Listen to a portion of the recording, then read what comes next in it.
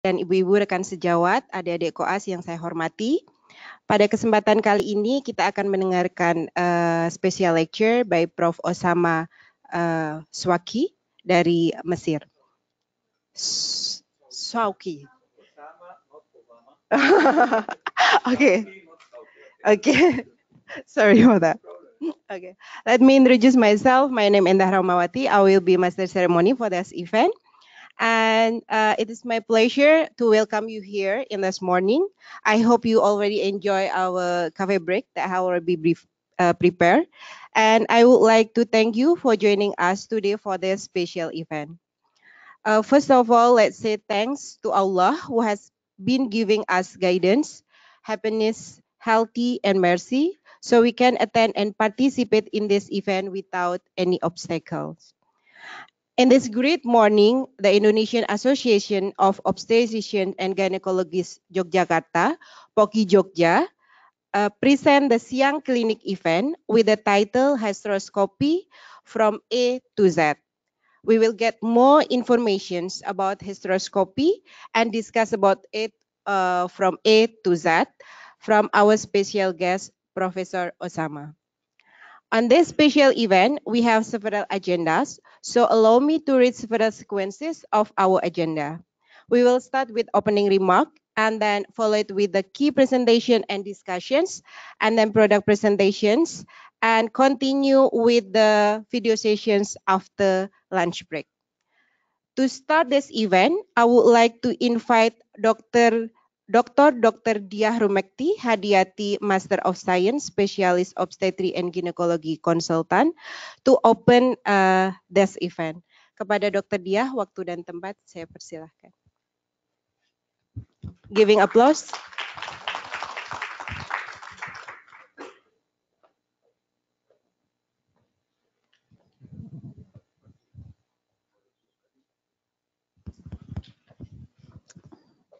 Assalamualaikum warahmatullahi wabarakatuh. Selamat pagi. Ya, selamat pagi semuanya. First of all, I would like to thank Professor Osama Swaki. This is your second visit here, so many thanks for your comings. Pagi ini POGI Jogja mengadakan kuliah siang klinik dengan tambahan histeroskopi A to Z. Kami pernah satu kali mendengar, we already hear your presentation previously, and we want to share the very special presentation for Prof. Osama to all of you. Ya. Jadi beberapa bulan yang lalu kami juga sudah ketemuan Profesor dan kuliahnya sangat menarik sehingga ingin sekali berbagi dengan kuliahnya seberapa jauh pikiran-pikirannya untuk merubah praktek obstetri dan ginekologi, dan banyak sekali yang sesuai atau kita setuju dengan pemikiran-pemikirannya, sehingga mungkin dengan tambahan pengetahuan ini nanti bisa merubah cara pandang kita tentang ilmu obstetri dan ginekologi. Mudah-mudahan tambahan hari ini bisa bermanfaat untuk kita semua ya. So the presentation surely will make better for women health. Ya, sehingga sangat bagus untuk didengarkan sampai akhir nanti. Mudah-mudahan bermanfaat. Selamat datang dan selamat menambah pengetahuan. Semoga bermanfaat. Ya. Terima kasih. Wassalamualaikum warahmatullahi wabarakatuh. Waalaikumsalam warahmatullahi wabarakatuh. Terima kasih kepada Dr. Diah. So we moving right along. It is now my pleasure to introduce our special guest, Professor Osama. He is the professor in the Department of Obstetric and Gynecology from Cairo University. His expertise in the field of infertility and endoscopy with several inventions, and also designed several instruments related to endoscopy. And the sessions, we will have Dr. Nur Hadi Rahman as a moderator to lead these sessions. Ladies and gentlemen, please join in welcoming Professor Osama and Dr. Adi.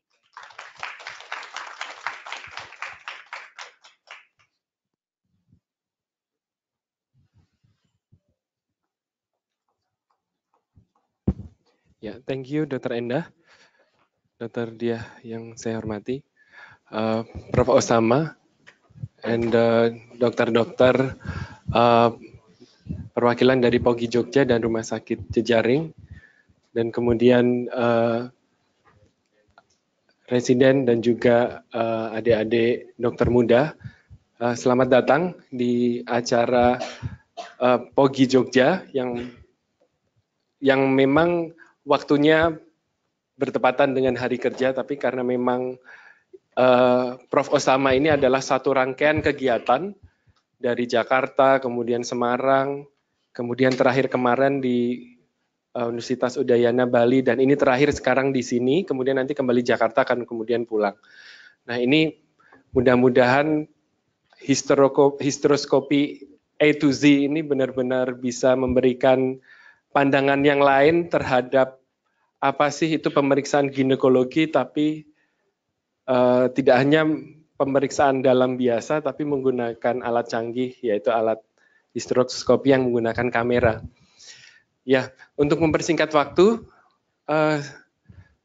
Professor Osama, I already introduced you that you're very expert in hysteroscopy, and also it's not your first time here, so we already know your reputation when you yes. Not everything. Okay, and untuk mempersingkat waktu, Prof. Osama, please, your time is yours. Okay. Thank you. Thank you, Noor. Thank you. Selamat pagi. Assalamualaikum warahmatullahi wabarakatuh. May all the peace and happiness and success to light your way. In every lecture, before I start by scanning with my eyes, scanning my audience. Are they interested or lazy? Are they sleepy or alert? Are they attending to me or playing in the phone? Okay. So actually today is a very special lecture for me. I say it from my heart because of you. For the first time, 95% of my audience are new generation. The world will be better because of them. We already almost finished our homework. We are enjoying the rest of life. We will not add something new. We enjoyed the black and white and the color TV, and now they have the YouTube and the internet and the iPod, okay? So as we started from the black and white to the color TV, they start now from the iPod to space-age technology. It's only because of you the world could be better. That's why I'm enjoying to be with you. Thank you very much. So Indonesia have a special memory to my heart, and I'd like to start with a real story happened to me when I was a child. When I was in the school, that was in the 60s, at that time, the world has seen a new movement called the Non-Alliance Group between our president, his name was Nasser, and Sukarno and Jawaharlal Nehru. And they had a very global big meeting here in a city called, Bandung. Okay. So at that time, I was a little boy. I don't know what is Indonesia, what is Bandung, I don't know. So the newspaper wrote a lot of news about our president meeting Sukarno in Bandung, blah, blah, blah. So in the school, they make an exam for us. And the question was, write a short account on Bandung. I said, oh, what is Bandung? I don't know. So next to me was sitting another colleague. I said, please, what is Bandung? He said, it's a kind of spicy soup. So I wrote a full page about a spicy soup Bandung with chicken and I failed in the exam. And my father punished me, and he brought me the atlas of the world. This is Indonesia, this is Jakarta, and this is Bandung. You should know it. So this was my first memory. Yogyakarta is also special to my heart. And when I say this, I want to bring to your attention why people love some place. Do you think I could love Bali more than here. Yes, Bali are beaches, nice places, nightclubs, food, seafood, okay. But probably I might love more Yogyakarta. What makes you love something is not the geography, it is the people living it. You love your home with your family more than the Four Seasons Hotel because my father and my mother. So the place where you find friends, you love more. So here I have friends, my best friend, Noor, and where is Nanda? Nanda, okay. So yes, Nanda and Okay. Okay, so wherever you have friends, you love them more. Your country is unique by the human aspects. You don't have maybe oil like Saudi Arabia or maybe technology like NASA, but you have what's more valuable, the people. I just arrived 1 week ago. My first visit was in Gatot Subrato Hospital, the Presidential Army Hospital. This is my friend, Dr. Esti, who received me, and we did a nice lecture. This all the big names attending the lecture, and then we have a live surgery. I brought you some picture to see how crowded was the live surgery. We have interesting cases, difficult cases, and at the end of the day, we had fun. That's why I love the place, because of the people and the friends. And this is another city, Samarang, and these are all my friends, Dr. Rashid, I think his name Dr. Rashid, and all the young doctors. So be prepared that your picture will come in my next presentation. Huh? So are you ready?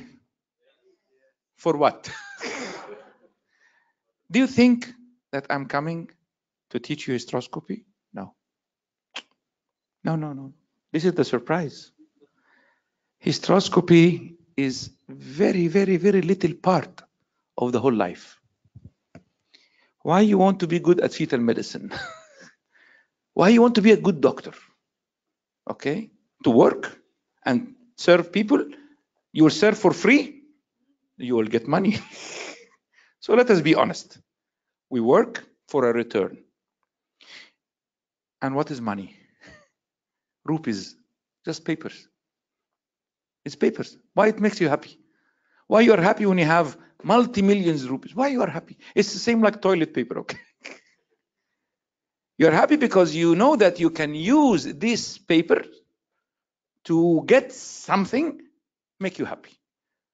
Maybe for him, a Rolex watch. Maybe for you, a diamond ring. Maybe for you to give the money to your mother, or for you to donate for the mosque. Whatever you do by this money, it will make you happy. So I am here to make you happy. So are you ready to start by a small presentation about achieving your dreams? Are you ready? Say yes. Okay.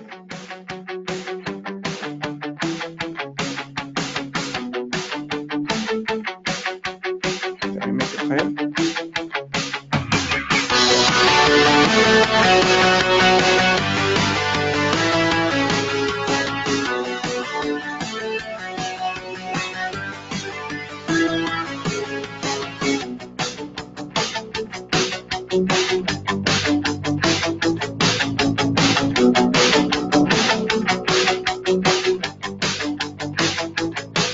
Okay, so I'm bringing you the master key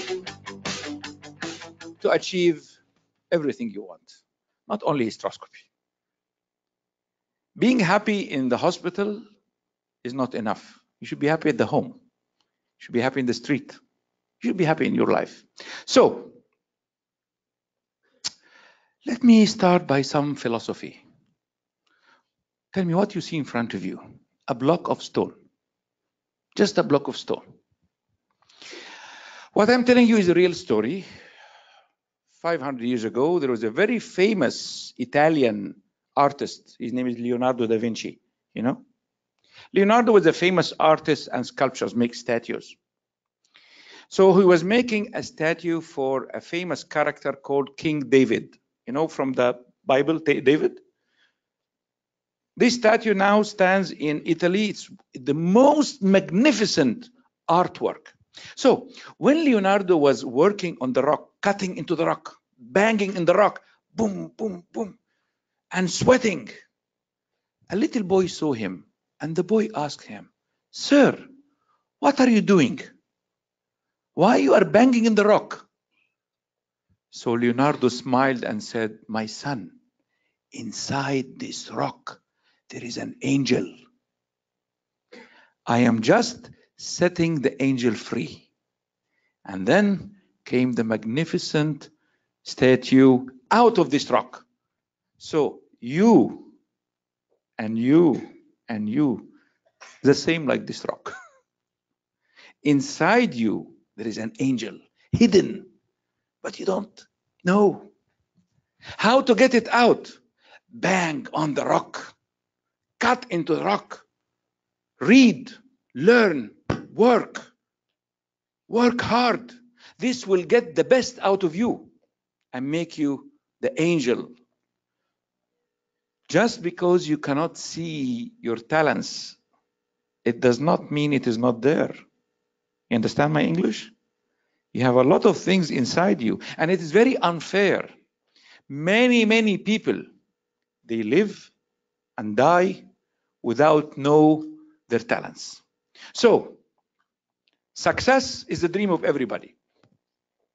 And it's very wrong that you think that Osama is coming to give a lecture to help me to be success. No, success depends on the second letter of the word. Can you say it? Exactly. It's not you, mean, it's you. It's a very big mistake to think that your teacher will help you to be success. No, it depends on you. So what about you? Are you prepared? When I look at your eyes and I see your fresh look, you're still fresh, because there are so many things you don't know about life in the future. When I look about you, where are you standing on the stairs of success? Many of you are standing here. I want to do it. How I will do it? After I will leave you tonight, you will say, I will try to do it. But I have to be honest. By the end of the year, not all of you will be here. Only those who have my words touched their nerves, which irritate you, let you not to sleep. Work hard for your dream. So, every success starts by mindset. You know, when you buy a new app for your mobile or for your computer, any application or software, when you upload, it gives you a window set up, okay? So it is the mindset. So today, promise me, you will restart your mind, okay? What does it mean, restart your mind? Change many things you believed before. You can sleep less and study more and work harder. If you have this mindset, the action will start. What action? You keep more hours in the night reading in the book. Action that you stay in the hospital more time working without saying, I am tired, I want to go to eat. You will have more determination, and then the results will happen. Sometimes we feel that we are helpless, that we cannot, that our power is less. So I'm going to prove it to you that your power is more. I'll give you some life lessons. Nanda, what is your body weight? 70, 80. Okay, you have to. Nanda is 80 kgs. If I ask him to come and lift up 200 kgs, what he will say? I can't. You know why he say I can't? Because he's weak? No, because his mindset. The answer from him that he can't come from his mind, not from his muscles. So let me show you a very important fact. The ant, the smallest creature, physiologically can lift up 10 to 12 times its body weight. So if you apply this to Nanda, he should be able to lift up 800 kgs. Once you are laughing, you don't believe me. Why the ant can? Maybe sir will tell me, but Nanda does not have muscles like the ant. Look at the picture. There is no muscles in the ant. It is all in her mind, not in the muscles. If when he said, no, I cannot lift up, it is his mind. And I have a proof that ants are more intelligent than human. I'll prove it to you in the next picture. Imagine what will happen if some hungry people find food. What they will do? They will fight for the food. But look at the ants. When they find food, they share. They don't fight. They know that we share, we cut the food, and each one take a part. So the mindset of the ant is better than us. I was visiting India last month doing training course, and I visited an elephant farm. And in the elephant farm, they kept the elephant with a chain like this. So I was afraid to walk near the elephant. The man said, sir, no, don't be afraid. I said, but can the elephant cut the chain and attack? He said, yes, he can cut the chain very easy, but he will never do. I said, come on, why? Why the elephant will not cut the chain and run away? He said, the story, sir, is very simple. Because when they were very young, like you're very young now, we used to put a chain in the foot of the young baby elephant. And they tried to escape, but they couldn't. So when they grow up, the mindset that they cannot cut this, so they accepted the situation. You understand now why you said, I cannot lift up 200 kgs? We accepted the situation. So, madam, I have a feeling if we start teaching the young generation that they can do more than us, they can do better than us, in 200 years, we'll have a completely new race of genius young people who can work more than us time, who can sleep less, who can exercise better. We can be much better at that. So, please be an ant, don't be an elephant. Work hard, dream big. This is one every morning. I start my day at 5 a.m. and I take some meditation and I write words. I write more outside medicine than in medicine. So yesterday I wrote this: if we don't have a dream to swim for, we will drown under the waves of frustration. Get the meaning? You have to swim for your dream. If you don't have the dream, you will go down into the depth. But not dreaming in the bed. Dreaming in the bed will change nothing. But the dreams that you keep you awake, you cannot sleep because you think, how can I be better? I want to slim more. I want to look better. I want to be more clever at my work. How I improve myself. Now, you listen to my lecture about hysteroscopy. Yesterday, you listen to a lecture about fetal medicine. Tomorrow, you'll see a lecture about endocrinology. Then start to think, which one is suitable for me? Should I go for fetal medicine? Then I have to buy very expensive ultrasound machine. I don't have money. No. Hysteroscopy, yes. Equipment is very simple. And I can buy, and I can be good, all right? No, I want to marry and stay at home. Okay, it's your right. So choose well. But unfortunately, you are waiting for this. Aladdin lamp. To rub the lamp, I want to be the most beautiful girl in the world. No. I want to be the most successful doctor. No. These three people did not wait for Aladdin lamp. You know them or no? Steve Jobs, Bill Gates, and the little boy, Mark, has money more than Indonesia, okay? And he's not graduate from medical school. He's not graduate at all. Do you know that? He didn't finish school. So don't think that because you are medical doctor, you are very great. No. Everything needs perseverance. When you started learning how to ride a bicycle, you remember that day? First time you fall down. But by training one time and another time, you became competent. Challenge is the spices of life. Life without a challenge is like steamed rice, okay? Challenge is the masala, is the spices, okay? What is challenge? Challenge is to explore the underworld, to go down under the water and come up to tell you a story. Challenge is riding a Harley Davidson, race with the wind, feel the adrenaline, have wings, fly in the sky, and come back to tell young people stories and impress them that I want to be like this man. I'm much older than what you think, but I'm ready to challenge you in the push-ups now to see who can do more, all right? So we become what we think we are. Yesterday or the day before in Bali, the young doctors with me, they said, sir, we don't feel that you're a professor. I say, so what you feel about me? We feel that you're like us. We are a resident like us. You become what you think you are. If you think that I am success, you will be success.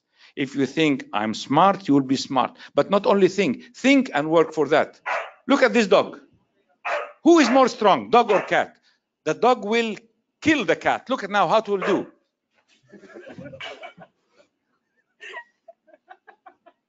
Who is more strong?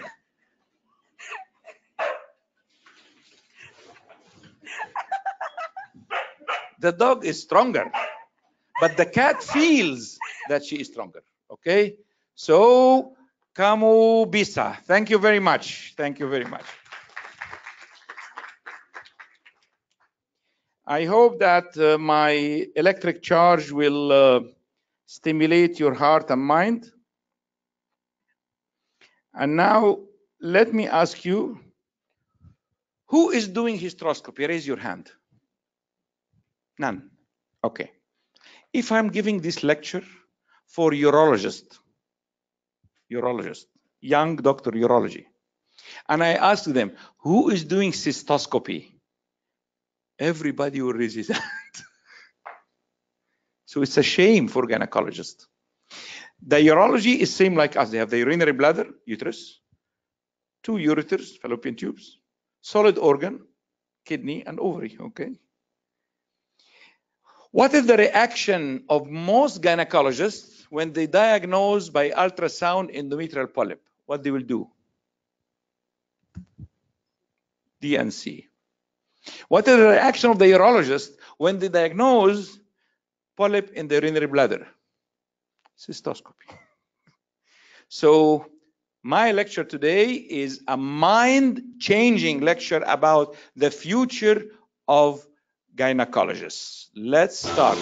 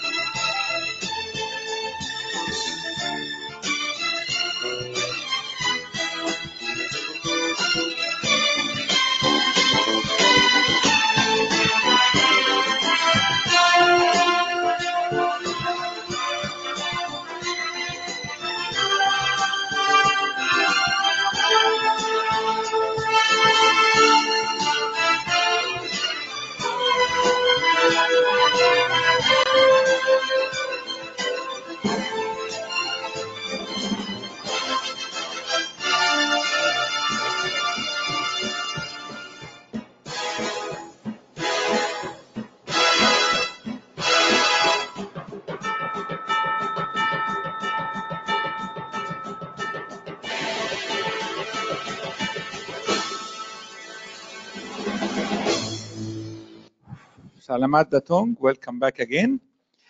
In every lecture, I start by the same video. In every lecture. So what is the purpose? When I start this video, I stand on the back and my eyes start scanning the audience to see who will be interested, who will be hysteroscopist. The best one among all you was this doctor. Yes, yes, you. I could read your eyes. Second, her, okay? Most of you were looking as if watching a movie, okay? Enjoying, entertaining. But I could feel that she is saving in her hard disk and focusing. And I could see her hands is moving the telescope. Yes, you will be a good hysteroscopist, okay? Thank you very much. So, welcome to my home. Ruma Saya, okay? This is the place where you enjoyed 9-month full board accommodation. You remember that? It was the best time of your life. No responsibility, no work, no wake up early, no stresses, no taxes, yes, no fights. Whatever going outside, people are fighting or whatever, you are in peace, okay? And even if the temperature outside is boiling hot or freezing cold, you are in that jacuzzi, 37 degrees. So this was the best time of my life. And you know, madam, I feel very jealous that all artists and singers, they make songs for the heart, for the eyes, but not to the uterus. Okay, I invite all of you tonight to go to YouTube and type my name, Osama Shawki, okay? You will find 3,000 videos. How many people have watched the videos? 1,900,000, almost 2 million, okay? And how many people like it? Almost 1 million people. I have 50,000 needed to reach 1 million. So you go home and make like, okay. Okay. So I will start by simple tips and tricks to tell you how can you do hysteroscopy well. I will take it into several stages. First, how to enter the cavity, then how to see inside, and then how to operate inside, step by step. Because entering the cavity of the uterus is much different than laparoscopy entering the pelvis. In laparoscopy, the entrance is very easy. Trocar and chuck, you're in. You need 4 or 5 times to train to do it. But hysteroscopy, to travel by the 30-degree telescope through narrow cervical canal, is very difficult. And many people fail to enter. Can I say 90% of people fail to enter? Why? Because of the fact of the design of the telescope. Let me give you a secret now. There are 2 telescopes in endoscopy. No need. Just relax and listen to me. There are 2 telescopes in endoscopy. Design called zero-angle telescopes. This is the lens like this. This is zero angle, okay? Or 30-degree for oblique. The 30-degree, the telescope is back 30-degree, okay? So the lens is looking more, say, up, okay? In laparoscopy, mainly we use the 0-degree. In hysteroscopy, it should be 30-degree. Not possible to use it. I'll tell you why.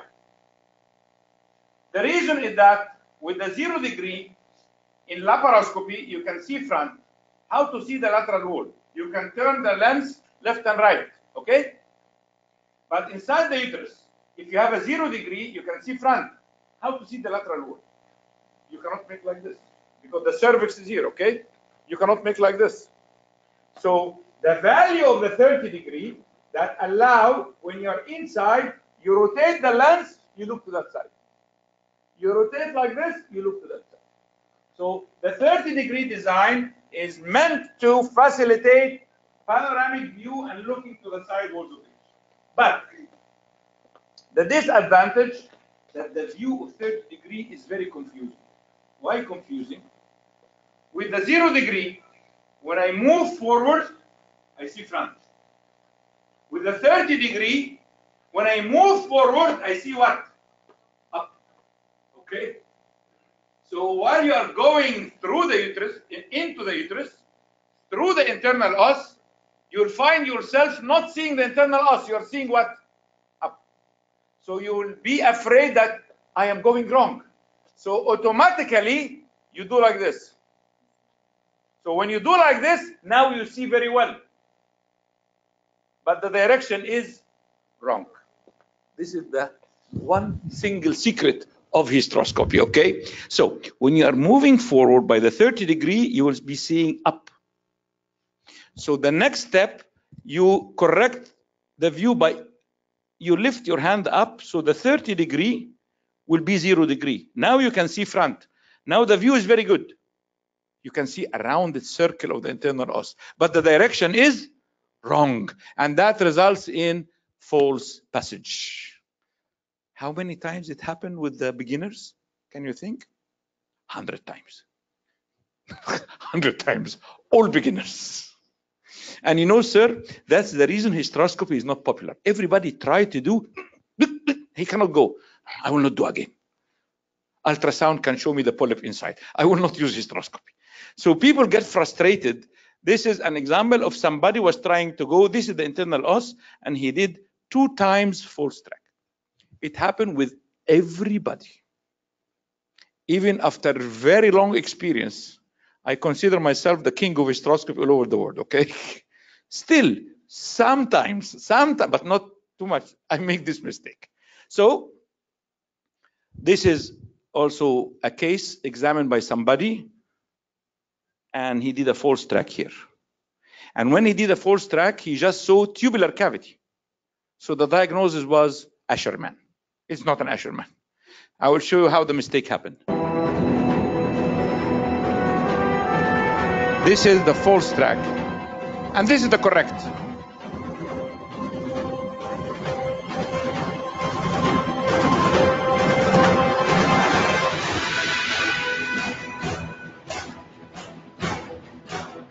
This is correct.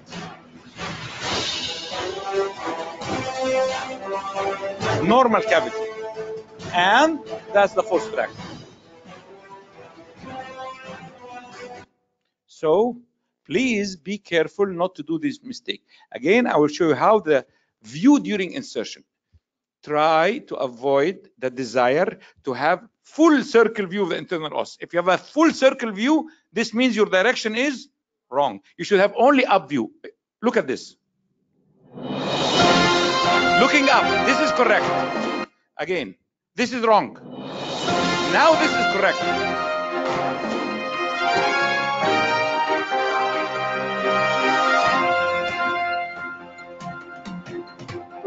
Endometrial polyp.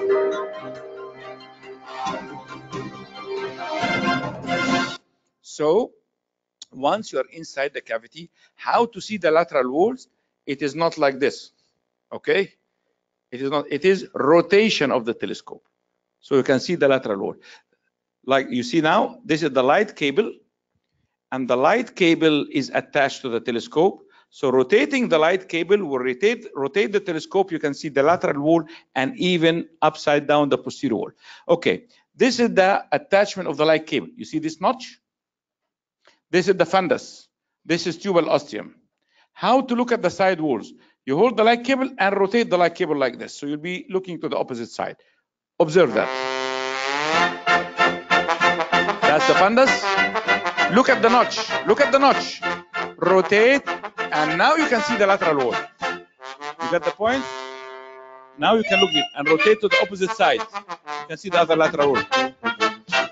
So this is how to see the lateral wall inside. These very little advices are really the secrets of hysteroscopy. Few people know how to master it. Then, after finishing challenge to enter the cavity, now the challenge to see well. The most frustrating problem in hysteroscopy that Karina, Miraka, Tidak, Bias, Milihat, Demana, Jiras, okay? We cannot see well. All people say in laparoscopy, we can see very well. That's the uterus and the ovary. But in hysteroscopy, the view is very bad. The view that people see is the Japanese flag. Red circle over the white monitor. These views are very frustrating. That's very bad. And I don't know how this surgeon is trying to cut the septum. This is very dangerous. There is no vision, no panoramic view. Unless you have a good view, you will not enjoy hysteroscopy. What does it mean, good view? This is the good view. Good view means full panoramic vision. You see the lateral wall, you see the fundus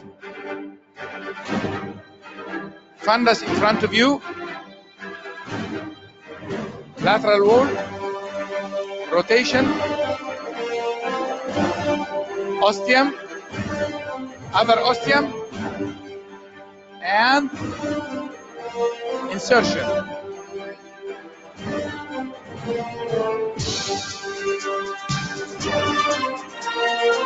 And you can see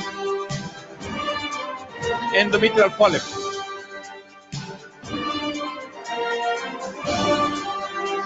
Septum. So going around the world teaching about how to see well. But the most important thing to see well is distension. Okay?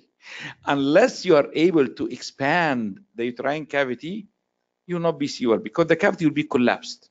So the challenge in distension of the uterus is much more than the challenge of distending the abdomen in laparoscopy. In laparoscopy, when you fill the belly with few liters of gas, there is no leakage. But in hysteroscopy, there is leakage from the cervix and from the fallopian tube. So in hysteroscopy, you can achieve very well competent distension, but in hysteroscopy, a lot of leakage. So the cavity will collapse. So if the cavity collapses and the pressure inside is not enough, you will start to have bleeding.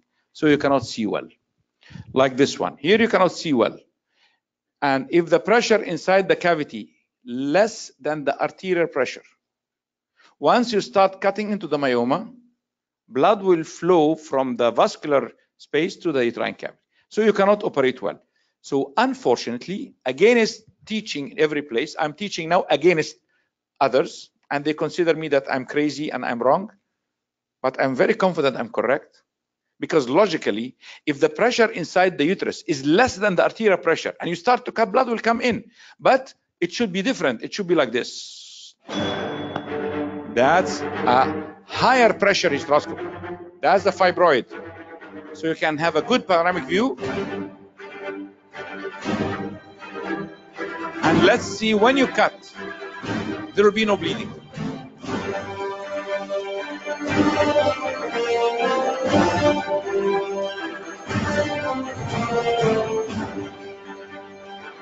Now, cutting into the myoma will be very easy without compromise of the view. No blood loss at all. Compare this to that.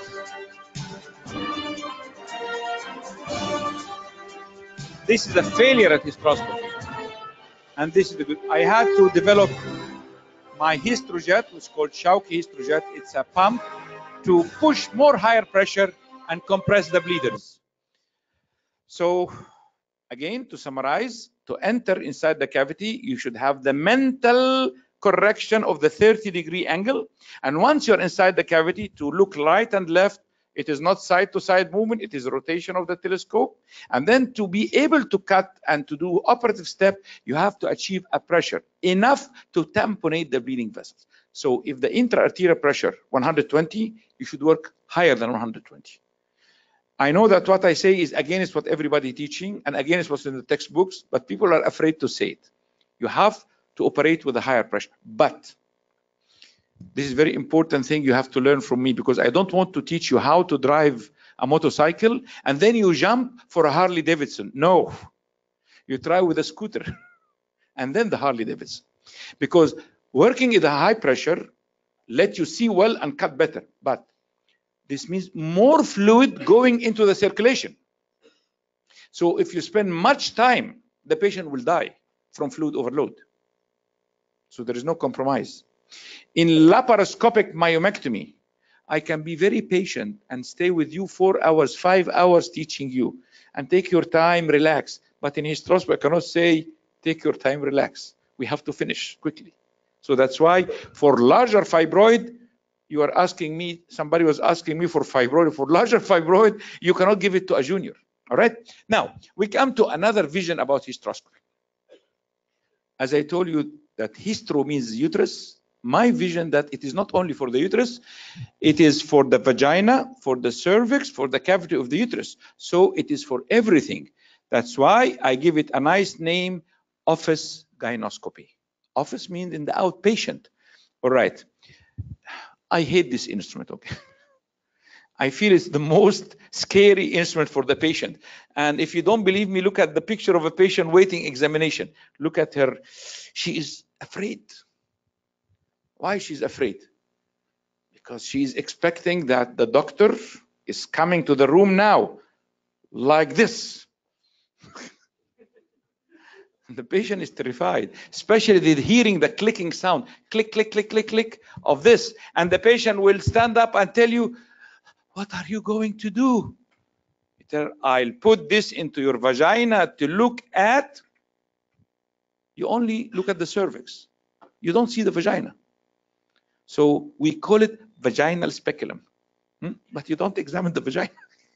You don't see any part of the wall of the vagina. So, waktunya minguba. Dirikita sindiri. Right? It's time for change. Time to put this in the museum or use it less frequently and start my new technique, which is using the hysteroscope. That's the hysteroscope, okay?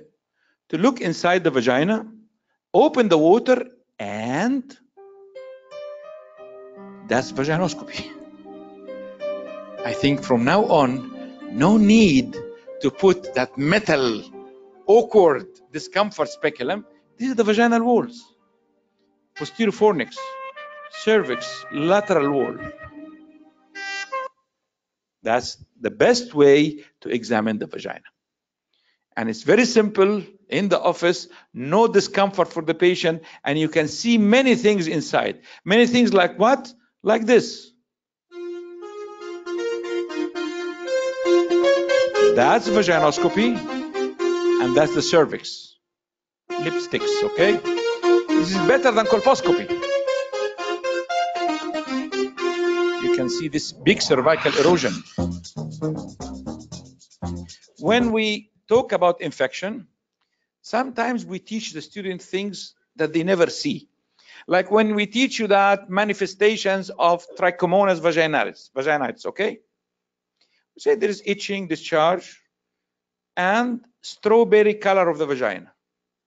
She knows very well the strawberry, but have you seen the strawberry vagina before? Never. That's the strawberry vagina. Now you can see it well. Look at that. That's the color of the strawberry vagina. And actually, it is mixed infection. That's monilial infection and trichomonas. More than this, sometimes we see very rare diagnosis. When I was doing vaginoscopy for a patient of infertility and dyspareunia, there was this bluish spot. You see this bluish spot? What is this? Look at that.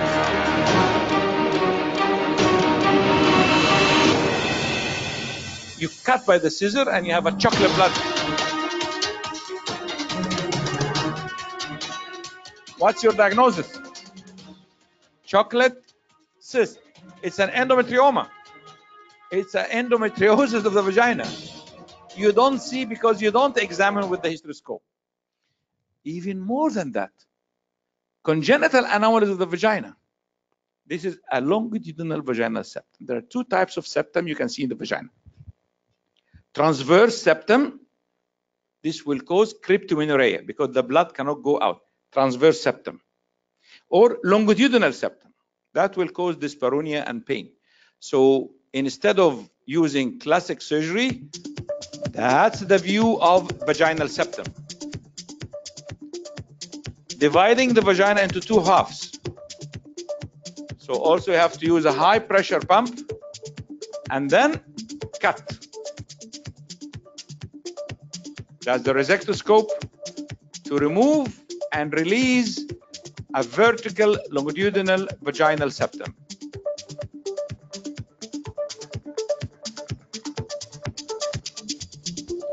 So easily when you distend the vagina, you can see two hemivaginae. Septum is stretched in the middle. You use the mono or bipolar electric current and keep cutting. The more you cut, the septum stretches and relax. External os is your landmark to stay exactly in the midline, not going up towards the bladder or down toward the rectum.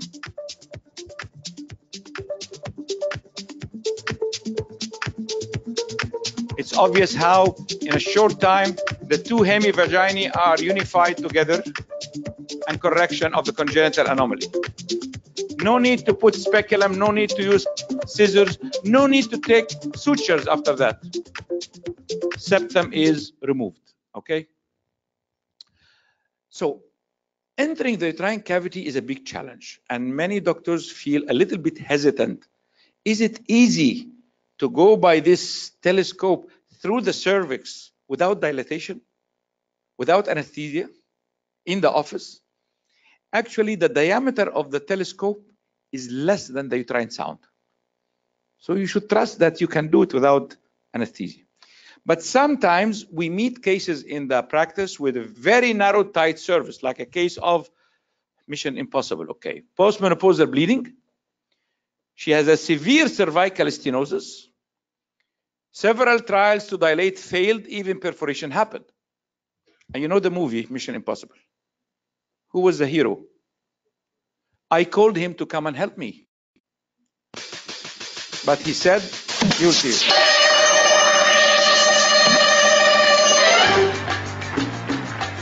So calling Tom Cruise to come and help in such difficult case, he said, no, I cannot do hysteroscopy. So calling another hero, also he cannot. So I have to do it myself. That's the external os.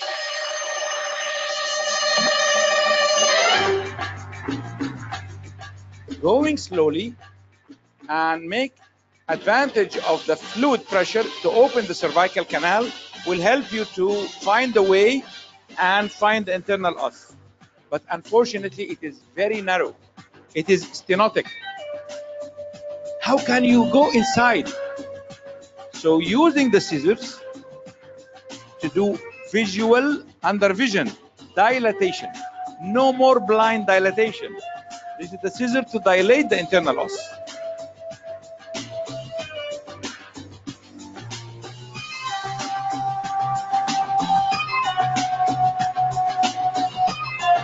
So when you do the procedure under vision, there is no chance for false track. There is no chance for perforation. So internal os becomes much wider.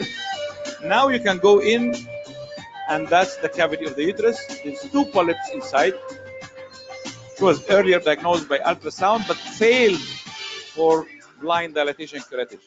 So this is the way it should be, and that's the polyp inside.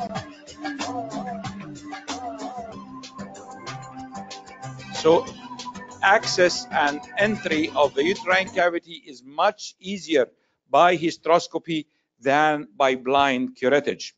Let me move forward to other pathologies.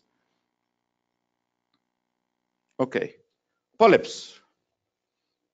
Endometrial polyps are one of the most frequently encountered pathology in gynecology, and they could be responsible for so many clinical situations, whether infertility or bleeding, spotting, pain.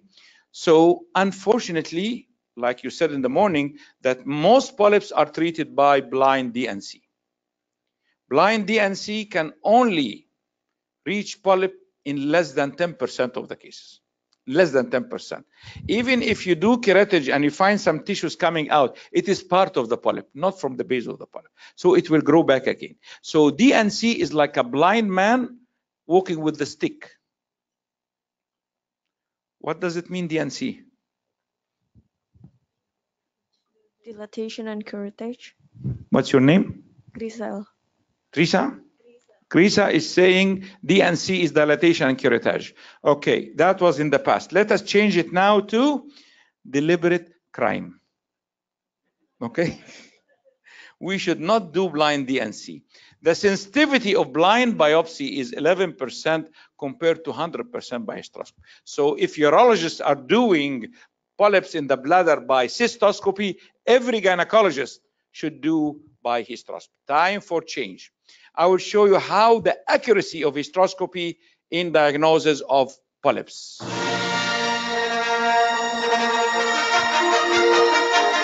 That's a case of postmenopausal bleeding, and there is an endometrial polyp. You can see the polyp filling the cavity. You can see the base of the polyp.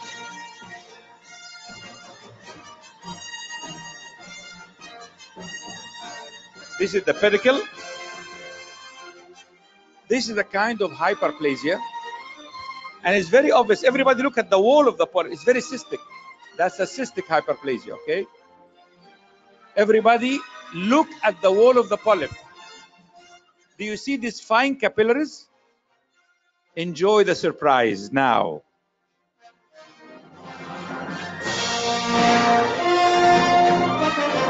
You know what it is? Yes, the RBCs. You can see the RBCs with a Jakarta traffic jam, okay? Like cars. It's impressive. It's amazing. You can see the red blood corpuscles flowing. And everybody wants to learn hysteroscopy, okay? So I show you the accuracy of diagnosis. Okay. So my colleagues in the ultrasound are feeling jealous. Said, okay, Osama, our 3D ultrasound can show the polyp the same like you. I said, okay, but you just see and write a report.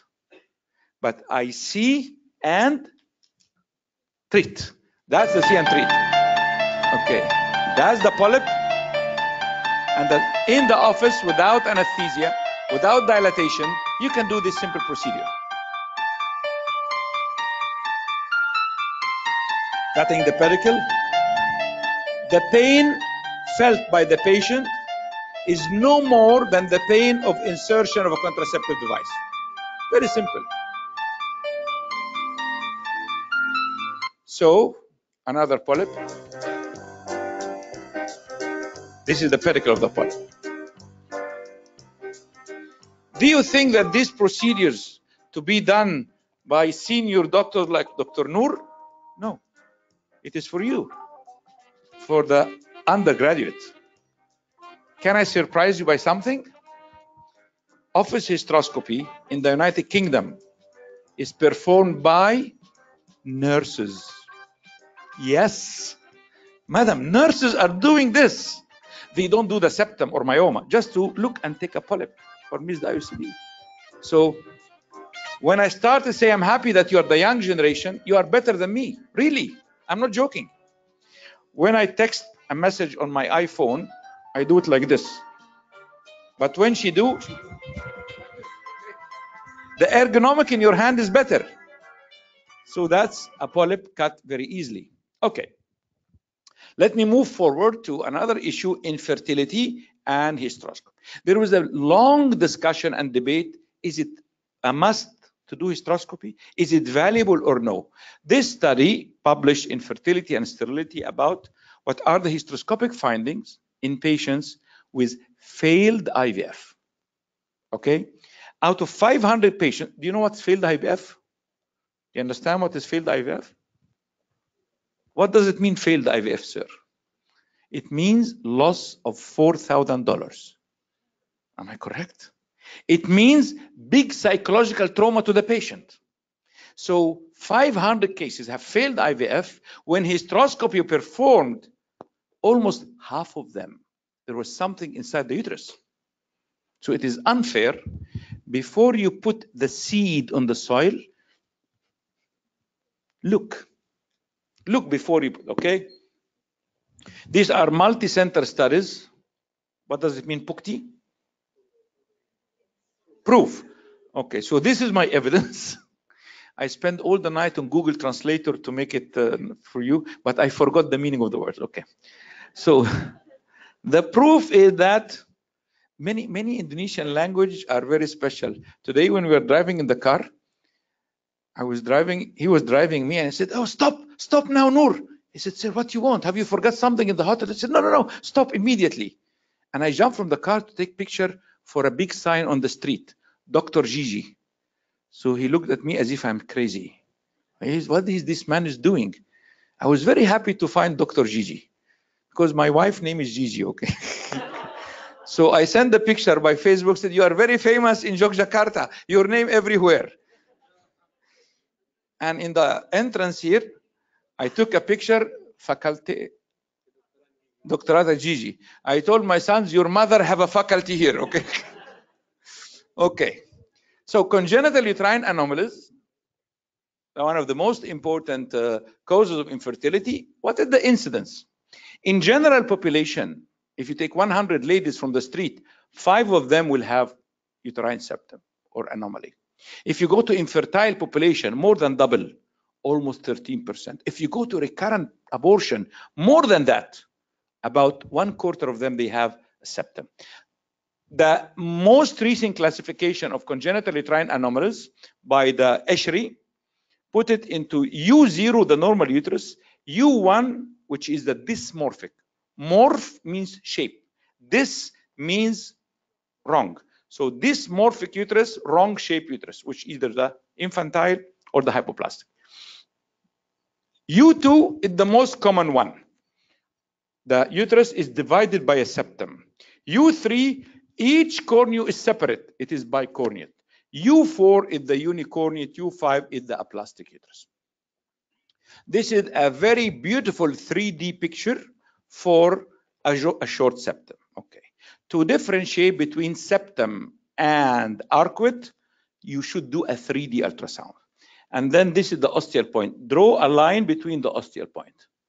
If this depression more than 50% of the wall thickness, then it is a septum. If less, it's an arcuate uterus. So this kind of anomaly can be corrected easily in the office. No need for anesthesia, no need for dilatation, simply like that. You can see the fundus.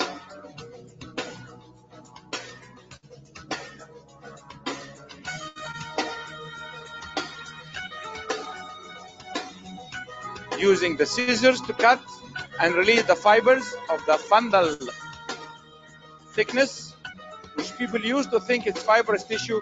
It is muscular tissue. Septum is muscular, not fibrous.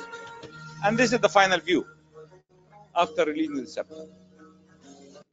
Okay, when we have this image by hysterography, it's very confusing. Is it a septum or bicornuate? Okay, so I have a very nice tricks to help you to diagnose. For hysterography, if this angle between the two corneas less than 90 degrees, 100% septum. You don't need to do any other investigation.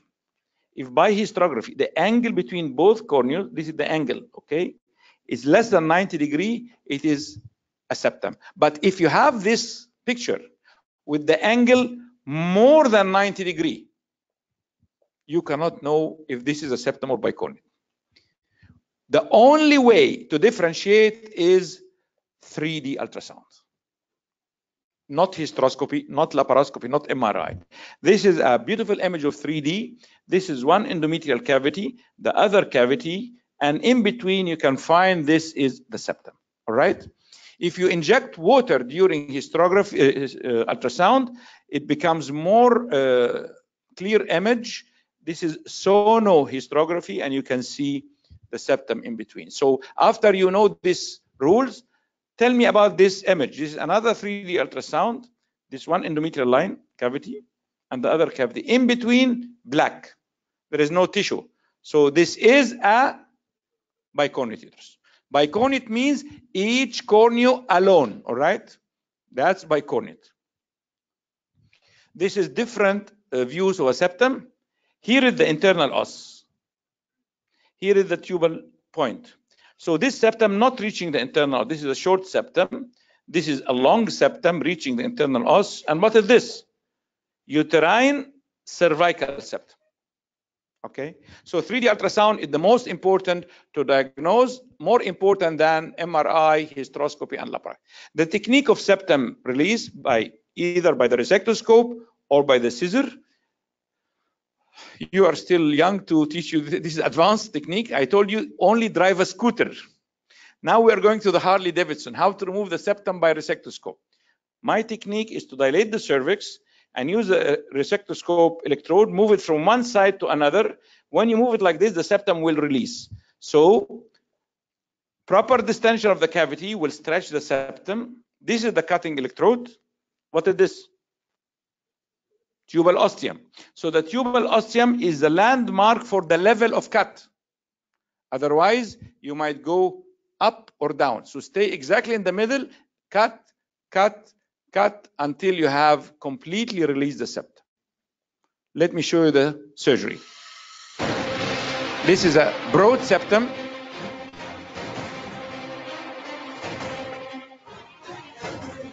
Very broad septum. Do you appreciate the movement of the electrode from side to side? Looking at the internal os at the landmark.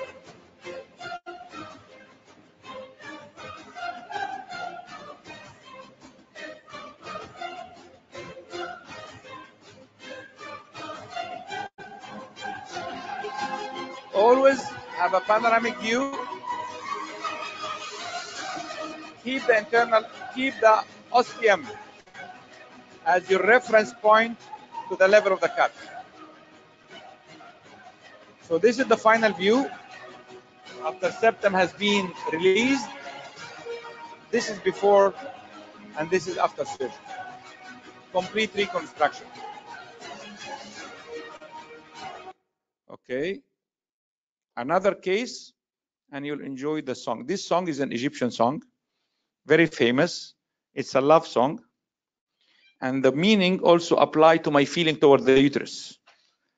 The song words say, before my eyes have seen you, I was not living. I was only born the moment I have seen your eyes. Not you, I mean hysteroscopy, okay? So this is another case of septum. Here now, we are in one cornea, and you will see the tubal ostium just now. After that, we start resection. That's the tubal ostium. And this is the septum. Please observe and appreciate septum tissues retract. So septum is not excised. He's saying at the time of sunset, I stand in front of the sea and I see your eyes on the sky. Okay?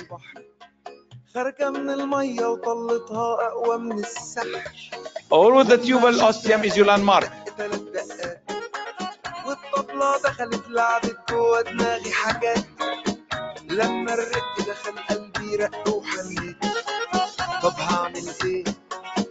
Okay. Resectoscope is a very effective technique to release the septum, but still we can do it by the scissors. The advantage of the scissors that you avoid the use of electrosurgery, it's much safer. And if perforation happened, the scissors is less dangerous. That's the septum. And scissors.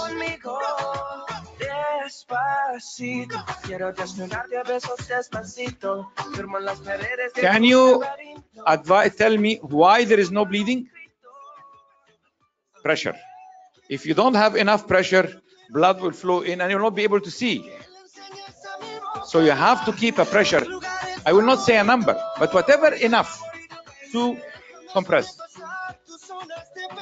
And always look at the tubal ostium as your landmark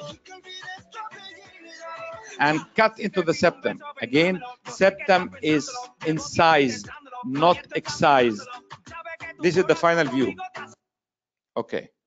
So I move now to the subject before the last, which is Asherman syndrome. Asherman syndrome is a famous entity, but unfortunately, all of you doesn't know what is Asherman. People think that Asherman is intrauterine adhesions. No. It's not correct. This is Mr. Joseph Asherman. Let me surprise you by a new fact. Joseph Asherman published this paper in 1945 with the name of Amenorrhea traumatica, published by Joseph Asherman. He says that following complicated labor or abortion, stenosis or blockage of the internal os. You see, madam, it is not intrauterine adhesions. It is stenosis or blockage of the internal os of the cervix may occur, thus producing amenorrhea. This amenorrhea is not functional. So please stop saying Asherman for intrauterine adhesions. Actually, this article is very, very important for a political reason. You know why?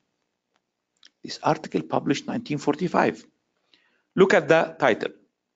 Joseph Asherman, Department of Obstetrics and Gynecology, Hadassah Municipal Hospital, Tel Aviv. So it was not Israel. It is Palestine, and it is occupied by Israel. So this paper, scientific paper, proved that this land belongs to Palestine. I can say this in Indonesia. I cannot say this in Europe. They will kill me, okay? So when adhesions sometimes either partial, like bands of adhesions. So when you distend the cavity, you go and cut, or total obliteration of the cavity. This multiple filling defects is bands of adhesion. When you look at this hysteroscopy view, this is not a septum. These are adhesions. You see 1, 2, 3, 4, many adhesions inside.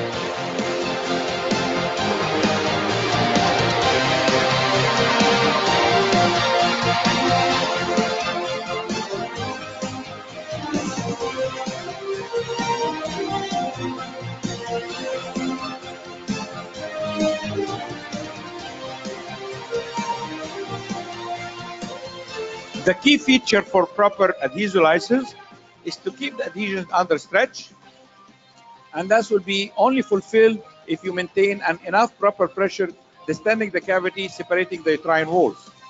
Second advice, always do adhesolysis by scissors, cold scissors, no electrocautery. Electrocautery for Asherman will make it more bad. So you have to use cold scissors. And in the coming cut, yes, look at this. Now you cut. Look at the next one. In the next cutting, you will appreciate the value of the fluid pressure. Look carefully here. Have you noticed that spontaneous retraction? This is a case of a zero cavity. There is no intrauterine shadow at all. And this is because of massive intrauterine adhesions. The uterine walls are glued together. Glued, you know, when you wake up in the morning and your eyebrows are glued together, you have to make like this. So I use the technique of hydrodissection. Look at this. Look at this. Don't move your eyes and enjoy the hydrostatic. Hydrodissection. Look at this.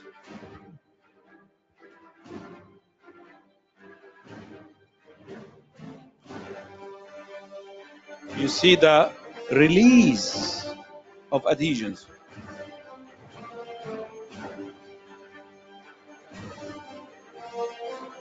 You have to work very slowly, give a chance for the water to dissect, and open the space.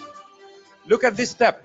Look at the spontaneous release of the adhesions by the hydrodissection, and suddenly it will open the cavity. Look at that. More release, retracting fibers. There is some small window here. You see that window? Keep watching and we reach a very nice surprise at the end.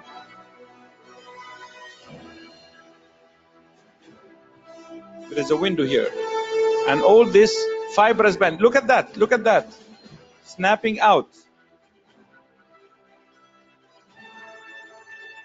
Almost complete adhesolysis done, but we have to see a clue to tell us that we reach the fundus of the uterus. So what is the clue? Is to see some part of good endometrium.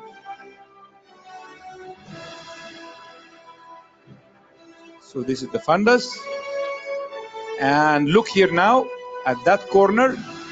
Something will give us a clue that complete adhesiolysis was fulfilled, reaching the level of the, tell me, what is this? Ostium. So this is the ostium here.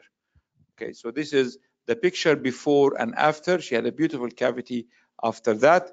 The patient was a very famous Bollywood star. So this is the newspaper of India, the Times of India, and they wrote an article about the healing touch. So she was desperate, zero cavity, and then she became normal. Well, can we add more applications for hysteroscopy? Yes. I told you it's for the vagina, cervix, uterus, and the fallopian tube. Look at the ostium.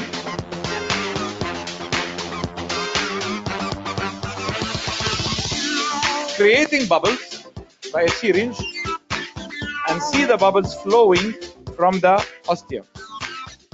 This is the tubal ostium. This is some new innovative technique, not published yet even.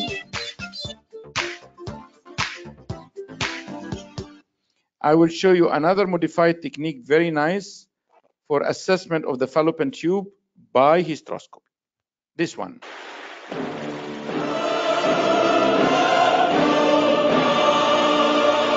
This is the fundus of the uterus.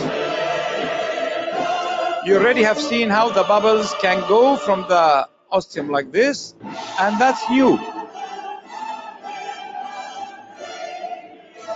Yes. Methylene blue. Going like an arrow into the ostium. Again, a very simple office procedure that can tell us about the patency of the fallopian tube. Again, look at this.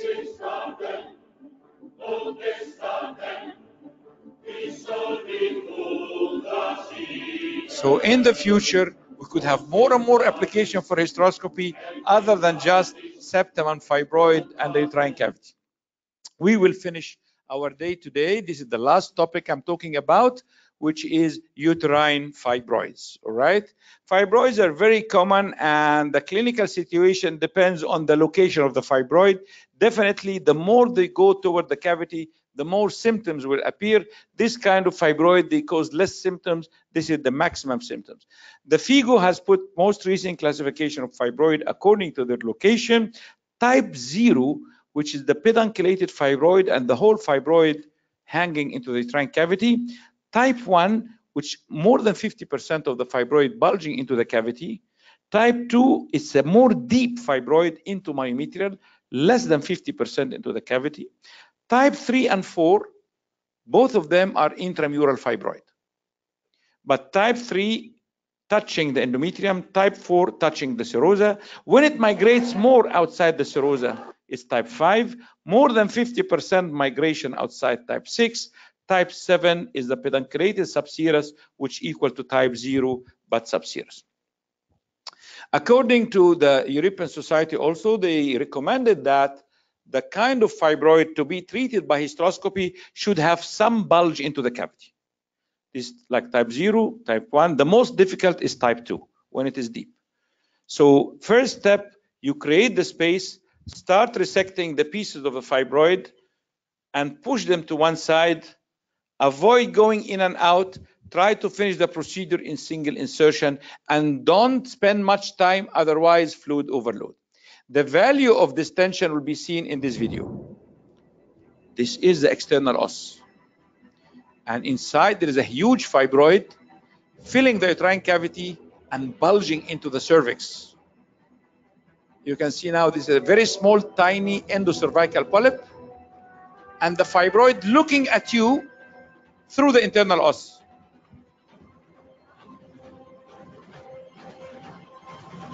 Polyp, fibroid.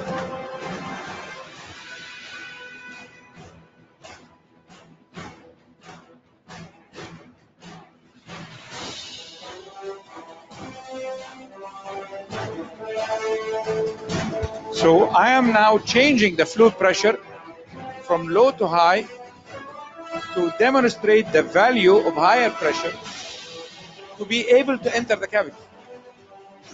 Because at a low pressure, cavity is collapsed. There is no space. So in this video, you appreciate the need for a higher pressure.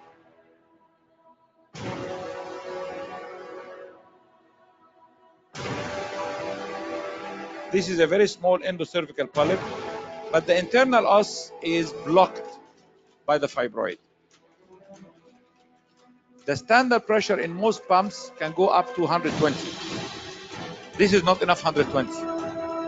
My pump can give up to 400 pressure.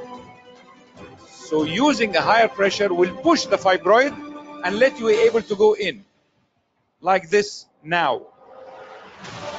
Look at that higher pressure now. This will push the fibroid up, create the space, and then you drive in.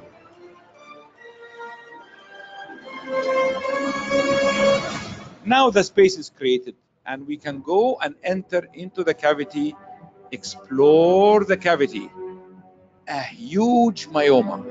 This at least 10 centimeter fibroid, filling the whole uterus.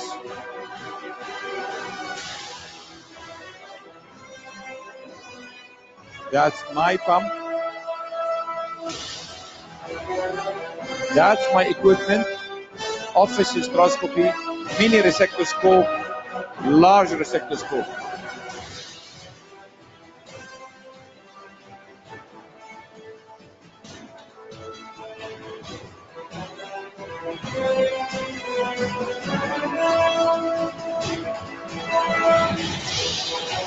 The higher the pressure, you can create the space, you can push the fibroid to one side and be able to explore the uterine cavity. Look at this, going more up, up, up, up. And we should see now the tubal ostium. Look at this. That's the ostium now.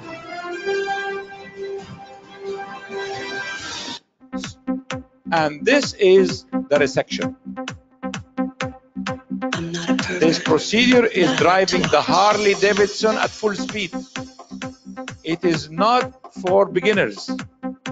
Not because it's difficult, but because it will require more time, more fluid overload, and patient will die from the complication. It's not like laparoscopic myomectomy. Laparoscopic myomectomy, you can work for 5 hours. No risk. Here, you have to finish. Otherwise, patient will die. The myoma fibers look white, solid fiber. This is the myoma fibers. So when you decide to stop, when you finish the whole myoma and reach the myometrium, that's the myometrium. Now you can see, look carefully, appreciate the pinkish color. The pinkish color, these pinkish colors of the myometrium.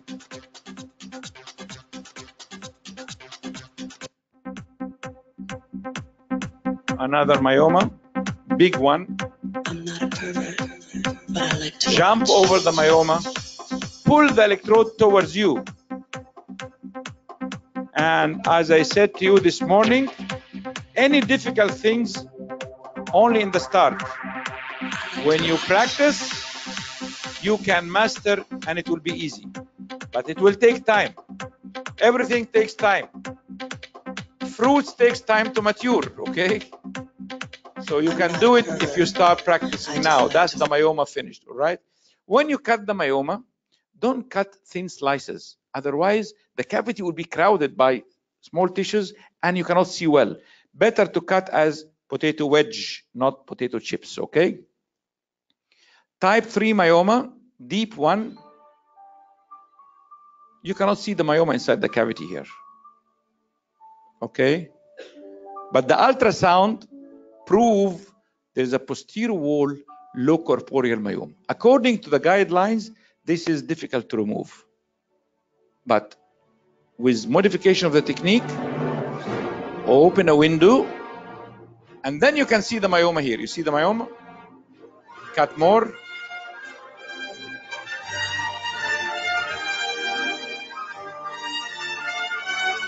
You can see the myometrium now. You see myometrium is this pinkish fibers. And the myoma is the solid fibers, okay? You keep cutting until you finish the whole procedure. The technique is, you understand now. I'm a good teacher, by the way.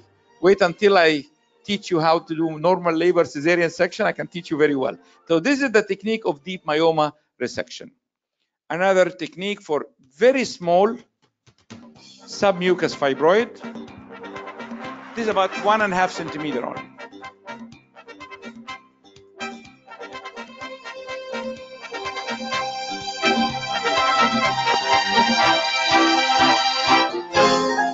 You can see the fibroid now, it's white. You can grab it by a grasper. And then you twist the myoma. You keep twisting until it gets disengaged from its bed. Keep watching. Don't move your eyes.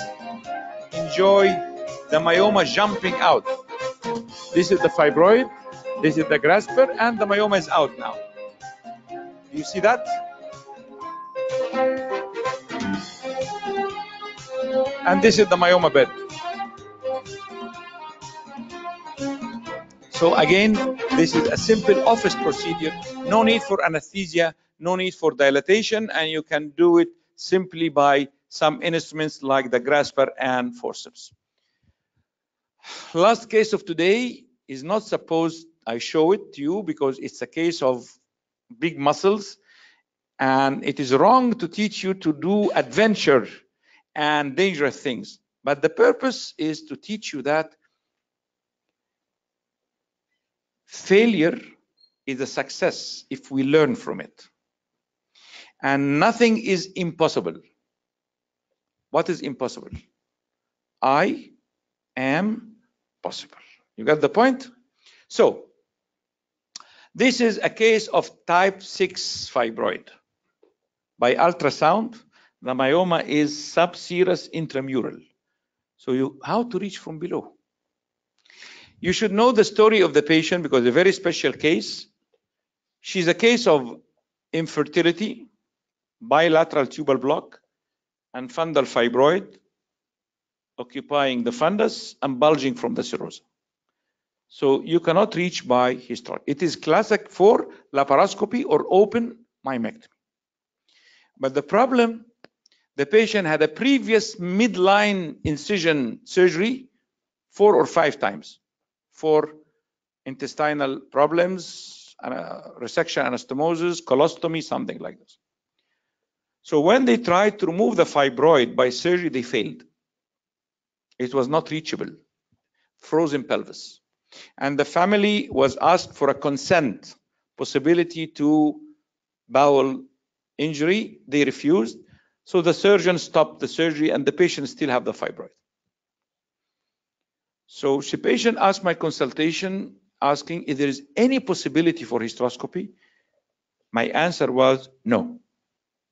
According to the guidelines and recommendation, there is no. And when I teach students, I say you have to respect the guidelines. You have to respect the rules. I can violate the rules, okay? Because when you do mistakes, they will kill you. But when I do mistakes, they will say he's an expert, okay? So I decided to do a procedure which is not a standard, not published, is to go by the hysteroscope and cut into the fundus. This is the fundus. Assuming when I cut into the fundus, the myoma may fall down, and then I can remove by the hysteroscope. So let us see what happened, because I failed, and failed again, but succeeded at the end. So this is the fundus, cutting into the fundus by the scissors. This white tissues is the myometrium. So I want to test your power of observation. I want you to keep looking. As soon as you see the fibroid reached, you tell me. Don't be shy. If you see the fibroid, tell me. Who said yes? Don't be shy. I told you, you'll be the best. She said yes. That's the fibroid, yes. That's the fibroid, okay? So I expanded the incision from side to side, but unfortunately, fibroid did not fall down. Did not fall down. Frustration, failure. Success comes when failure stimulates your mind to think and to invent. So the idea came to my mind is to insert laparoscopic myoma screw.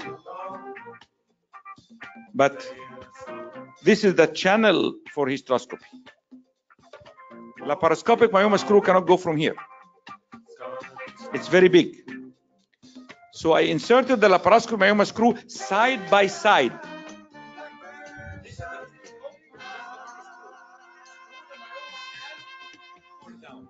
So this was another mission impossible. This is the final view.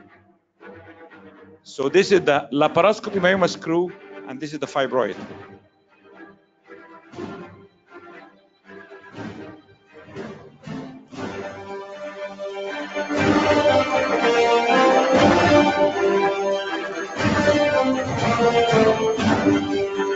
You should be careful to avoid perforation. So just screw to the center of the myoma and pull down.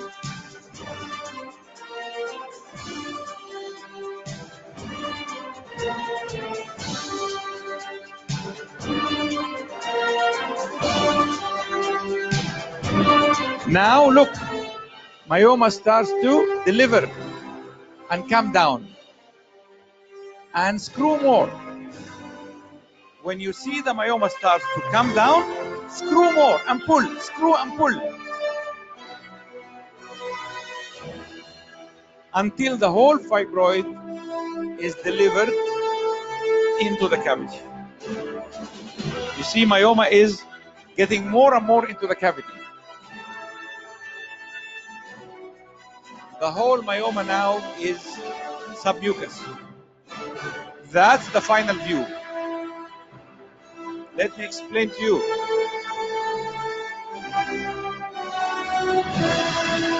This is the ostium, cornea. Here is the myoma bed. Look at that. This is the myoma bed. And the myoma is completely extracted, resected outside. But how this big bed will close? I cannot take sutures here. Just by decreasing the distension pressure, the edges come to each other. This patient has now 2 twins, girls, after successful IVF, after 12 years infertility. So believe that nothing is impossible. Terima kasih for you. Thank you very much. I feel I want to spend the whole day with you. You are lovely, you are nice, you are interested and excited about hysteroscopy. So before I go from this room, I want to show you that how simple it is. That's the whole set of office hysteroscope, okay? I teach that office hysteroscopy, the hysteroscope is your stethoscope. The same like a the cardiologist have a stethoscope, you should have this. It's not for the hospital, for you. You should have it in your home. When you go to the work in the morning, you take it with you. But you still need a camera, light source, and. The camera and light source and the equipment, this is very expensive. This is in the hospital. You connect your telescope, you do the cases, you finish, you clean, and you take it home with you. You get the point? The price of this is very affordable. This is the telescope, 2.9, with the inner sheath. There are 2 notches here. You put the scope, align with the notch and close. This diameter is 3.2 or 3.4. The uterine sound, 4 millimeters. The Mirena intrauterine contraception, 5 millimeters. So this is less than the uterine sac. When you hold it in your hand, here are the connections. The fluid from here and the light source from there. And the camera here. This channel is to put the scissors or the grasper. So when you hold it in your hand, you get confused. Where is up, where is down? So you remember my advice? The rain comes from up, water from up. The light of the sun rises from bottom. So light is here. You love that? And the camera. This is how to endoscope. And then you go, you look right, left, and go out. How much time it takes to do office hysteroscopy? 3 minutes. If you stay 5 minutes and you cannot go in, stop. You're not able to. It is not like ultrasound that you keep trying, and then you get to know. Here, if you cannot go in 3 minutes, it means that you're going wrong. Don't try to go again. You are going wrong. This means you have to come and meet me, and I help you and teach you again how to do it. All right? So it's all about how to drive in, look left, look right, and then go out. And for the senior teachers, I want to ask you to help me to teach all the young generation to be able, by inspection of the cavity, to know the type and character of the endometrium. They can able to know this is proliferative, secreted, hyperplasia, malignancy. Same like dermatology. Dermatologist look at the skin and he can know the lesion. So gynecologist should have an eye to look at the cavity and say, this is kind of new. It's a new vision for gynecology. So I will stay with you, teach you, and inshallah, you achieve your dreams. Thank you very much. I love you all, and I wish to see you again. Thank you. Thank you, Prof. Osama, for very, very interesting lecture. And we will have questions, and maybe we will spare it into maybe 4. And please, if there are any questions, any question related to hysteroscopy or... One of the biggest failure in humans that they are afraid to ask. Really. You find that inside their heart they have so many questions, but they're afraid to ask. They don't want to ask. The lady who won the competition of Mrs. World, she's not the most beautiful. I agree. When you look at the picture, why they choose her? I am more beautiful than her. I'm sure you have said this. The one who chose her for Miss World. But she won the competition because she decided to step in. So this is advice for you. Don't be afraid to ask. Don't be embarrassed. Don't think that your question might be stupid and the people will be laughing. Let them laugh today. You will laugh tomorrow. You understand? First question. Raise your hand. Yes. Here are the winners. And before the question, you say your name and tell me what you think about it. Thank you for the chances. I'm Grisel, and I asked. Okay, so I was wondering after watching all the videos that you showed that during the procedures there are either you use the electrocutter or you use the scissors. So it is clear if you use the electrocutter, you can actually prevent bleeding because you stop the bleeding directly. However, if you use the scissors and after you remove the or reduce the pressure and all the, and then the bleeding will start to pour out. And then what could or what would you do? Like how is the post-mortem management? That's a very repeatable question I hear from everybody. And the fact that you asked this question, this means that you really understood my lecture and you are following very well, because everybody asked me the same question. Number one, the purpose of using electrocautery is not for hemostasis, not to stop the bleeding. No, it's just to use it to cut. I'm not using it for hemostasis. Second thing, there is no any worry or fear of bleeding in hysteroscopic surgery. If you look at the literature, there is not a single case of mortality because of bleeding in hysteroscopy. Never, never. The bleeding in hysteroscopy is the same like bleeding in the postpartum. Okay, because when I cut the septum by the scissors or the resectoscope, after I decrease the pressure a little bit, you will see pumping vessels. Scary. It's like fountains. Very strong. Because it was magnified by the lens, it's very strong. This does not require any cauterization or hemostasis. Just go out, leave the uterus to contract. These bleeding vessels, they are coming through the myometrium. So once the uterus retracted back, it will squeeze the blood vessels and bleeding will stop. Only very few instances you continue to have bleeding if she has bleeding disorders or severe hypertension. So this will interfere with the clotting mechanism. But in hysteroscopy, we never care about hemostasis. And against what you think, the purpose of using electrocode is not for hemostasis. It's not just to cut quickly, all right? So there is no worry about it at all.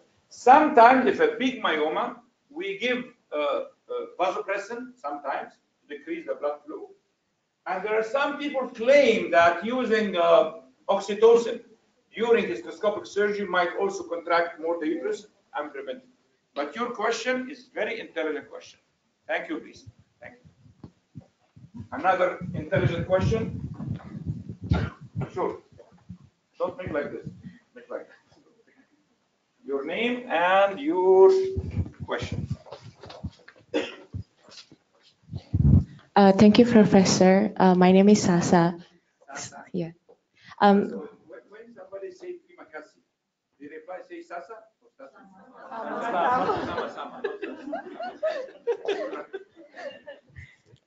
Okay. So my question is about the bleeding again. So you mentioned before that you use the higher pressure to prevent the bleeding, but I want to ask you about the complication. Is there any like chance for the uterus to be ischemic? And if there is a chance for it to be ischemic, how long do you need to prevent the ischemic? Well, the worry of complication with high pressure is correct, but it's not because of ischemia. Ischemia never happened. But the worry that when you use a high pressure and there is open vessels, you are pushing this fluid into circulation. It is not like in laparoscopy. Laparoscopy are using carbon dioxide. So carbon dioxide is not dangerous and it's not absorbed into blood. So you can operate for 4 or 5 hours with pneumoperitoneum, no worry. But in hysteroscopy, the fluid you are using, some of it leaking out, some of it going into the blood vessels. So the recommendation that if the deficit between the inflow and the outflow is more than 1 liter, you have to stop the surgery. How to measure this? You know how many bottles you used, and the nurse count in the bucket how many out. If the difference is more than 1 liter, they has been already into circulation. So you have to stop. And the danger is more if you are using monopolar surgery, which requires electrolyte-free solution, like glycine. Because with monopolar, you cannot use fluid with electrolytes. It will make spark. So now recently we have a bipolar resection, which can utilize saline. Saline is isotonic solution. It will go into the circulation as fluid and electrolytes. So there will be some volume overload, but the electrolyte balance is kept. Patient will not die. But if you're using only glycine, you're pushing only fluid, no electrolytes. So the patient will suffer severe dilutional hyponatremia, death. Okay, so the problem with high pressure is not the ischemia, it is the more fluid going into the circulation. That's why I say in intrauterine surgery, and by the way, myoma, large septum, Asherman, this is not hysteroscopy. It's called intrauterine surgery. Hysteroscopy is diagnostic, polyp, remove IUCD, biopsy. This is hysteroscopy. For just simple diagnostic and simple procedure, any pressure is enough. Even low pressure is okay. You just go and look inside. But intrauterine surgery, you have to use a higher pressure to distend the cavity. You have to finish quickly. There is no the pleasure of working slowly. No.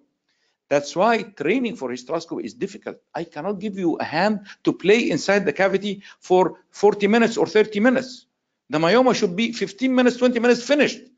Suppose I cannot finish it. Stop. Do it in 2 steps. If the pathology is big, do it in 2 steps. The mortality in hysteroscopy, although people think that hysteroscopy is less invasive than laparoscopy, but it is more fatal. Mortality with hysteroscopy are more than laparoscopy because the surgeon forget the fact that this fluid is going into circulation. And he keeps struggling, working. He wants to finish the surgery, but the patient is finished before he finished the surgery. Okay? So that's why hysteroscopy, in the sense of diagnostic and simple pathology, it is for everyone. This is the scooter. Everyone can drive a scooter, all right? Even young girls. But the big myoma is the Harley Davidson, okay? You need a helmet. You should be strong to drive a 400 kilograms bike. So the good teacher who motivate his students, show them the guidance, but also put the brakes. Don't run very fast. So when you try doing many diagnostic procedures, your hand ergonomics will be improved. Your speed in cutting will be slowly better. Then you can jump to 2 centimeter myoma, 1.5 centimeter, then 3 centimeter myoma. And then if you can be the marathon runners, you can go to 4 and 5, but this will take a long time. But in fact, 80% of hysteroscopy is the simple procedure, which I told you nurses are doing it. Like miss the intrauterine contraceptive device, they cannot get it out. A polyp to remove, all the DNCs should be by hysteroscopy. You go and look, you see the cavity, then you go out and then you do the curettage. So you should do the curettage after visual confirmation of the cavity. And if there is a polyp, it should be removed under vision, not blindly. I showed you the study, only 20% you can remove the polyp by blind curettage. And in my opinion, that is the reason of the high incidence of hysterectomy. You know why? When the patient suffers from bleeding, perimenopausal, diagnosed as a polyp, she go to a doctor, he will do curettage for her. The patient cure for 2 months. After 2 months, the polyp bleed again. Then the patient go to another doctor, you do another curettage, and the patient continue to bleed. So when the patient goes to him, he will convince her very well to do hysterectomy. If you remove the pathology in a correct way from the start, we will not reach the situation of desperate bleeding and she has to do hysterectomy. Okay, have I answered your question? Okay. Sir, in my next visit, just one, I have to tell a story. I agreed with Dr. Ichnandi Rahman from Gatot Subroto Hospital that we will make a proposal letter for the government of Indonesia and the government of Egypt. Proposal from myself that we sponsor 10 doctors each year from Indonesia, not from one city, from Samarang, Jakarta, Yogyakarta, one doctor, and they get training in Cairo University. So we will try to get sponsor from the government for your travel and stay. So those who ask me questions today, I will take them with me, okay? Thank you, Professor, for the great presentation. My name is Haryadi. Yeah, okay. I have 3 questions for you. The first, how can you inflate the vaginal cavity without leakage of the water? And then second, how high pressure for the hysteroscopy? You mentioned, yeah, how much high? And then for the high pressure, there is the risk of embolism because of the water. Okay, answer first question, how to get good view at the vagina. No need. Okay. Definitely the leakage from the vagina is very high. Whatever pressure inside will not do this ballooning. So it's a very simple technique. With one hand, look at my nose. I do like this. Okay? With one hand, you press on the valve like this. I press on the valve like that. And the telescope in. So when you compress the valve, still there is some leakage. But you have enough to distend. Or if you want to have both hands free, ask the nurse to do like this for the valve. okay, like that. All right, so this keep the fluid and this tension is very good. But definitely you have to use the maximum pressure from the pump to compensate for the leak. Second thing, when you ask how high pressure, I hate to say high and low. Let it be what is the proper pressure. Like for example, if I tell you what is the best or the optimum or the suitable speed of driving, if this is the question, if you are in the streets of Yogyakarta, 60 or 40. If you are in the Autobahn highway of Germany, 180, okay? So it is very variable on the size of the cavity of the uterus and the type of the procedure. If it's a diagnostic procedure polyp, 70, 80 is enough. But if it's a big myoma, the pump show the pressure coming from the pump 300, which is in the textbook they say killing for the patient, okay? 300. So the pressure coming is 300. When you are inside the uterus, there is leakage from the cervix, there is leakage from the fallopian tube. Do you think that the pressure inside the uterus is 300? No, no, it's much less. How much less? Difficult to know, because there is no sensor to measure the intrauterine pressure. The number of the pressure we are talking about, it is what's coming from the machine. But inside the uterus, you cannot know. How to know? I'll tell you a little trick that you can guess. If you start to cut into the septum and you are putting the pressure 200. If you start to cut and there is tick, tick, some bleeding, what does it mean? The inside is less than 100, okay? So I increase in the pump until bleeding stopped. So you are more than 120. Although the pump, in Europe, they are attacking me that Osama is teaching wrong. He says use 400. No, I didn't say use 400. I say the pump should be up to 400 to compensate for the leakage during surgery. This is the issue, all right? The little secret for me, but you don't do like me, okay? What I do in any surgery, but this is after years of skills, I put the pump to the maximum, okay? And then this is the stopcock, all right? This is the stopcock. Okay. So I increase and decrease from here. Same like when I was using my presenter, this controls the volume of the sound.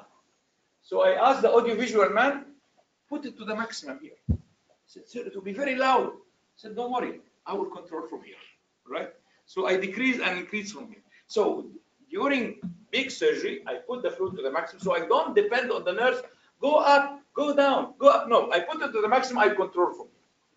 But what I suggest for you, for any normal simple procedure, use a pressure around 100. It's okay. In the office, there is another control for the pressure, which is the patient herself. She's your control. Because sometimes when a higher pressure, the patient will feel ouch, pain. So sometimes we work with a pressure of 40 or 50 to avoid pain during examination. But this will make the cavity a little bit open. You don't need to open very much, okay? Just go and look, any polyp, anything, and you will then go out, all right? So distension of the uterine cavity is very much different than distension of the pelvic cavity in laparoscopy. The distension medium is fluid, here is gas. Fluid is absorbed, gas is not absorbed. The number of pressure during laparoscopic surgery, you put the insufflator on 15, and then you don't look back again. You keep working for 2-3 hours. But in hysteroscopy, all the time, I am changing the flow and the pressure. If you are only doing office procedure, you don't need to buy my pump. No, just gravity pressure is enough, all right? But if you want to do big surgery, septum, myoma, definitely you need to have a pump. About embolism, people misunderstand embolism. Embolism is an air embolism. That's the fatal one. There's nothing called fluid embolism, okay? An air embolism happen during big mistake. Sometimes people using this bottle, take care when we're working today, this bottle to give the fluid. If the nurse is not watching the bottle and the bottle finished, When she changed by another one, there is air in the tubing. And then when the other one starts, it will push the air, and this is fatal.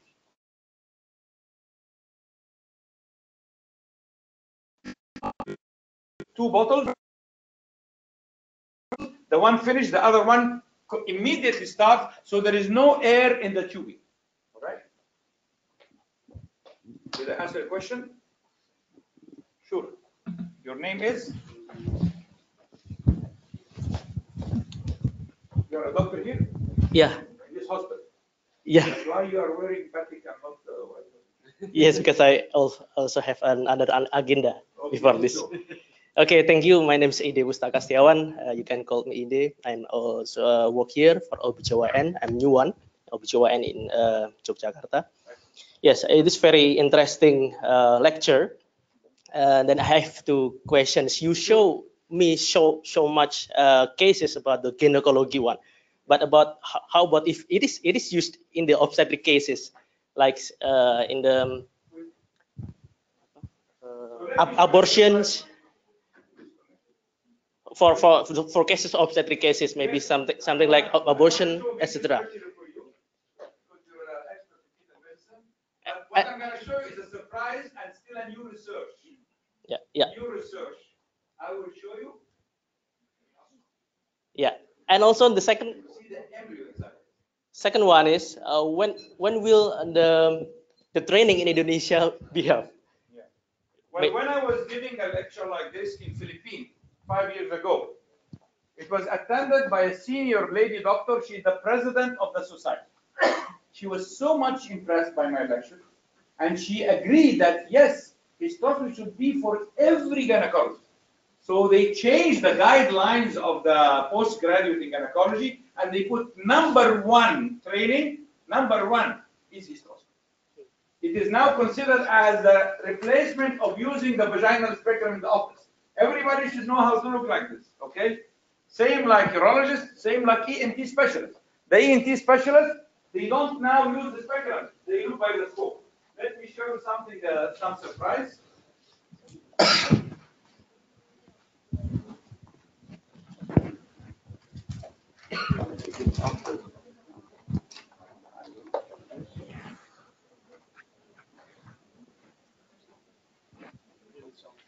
Yes. And what you will see now is something very innovative research.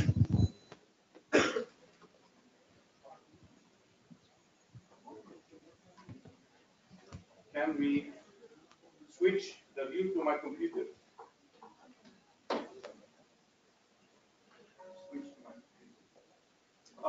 We do embryoscopy for cases with recurrent pregnancy loss. One short video you will see. And then, but this movie is only for above 18 years old. Anybody younger than 18 years old should leave.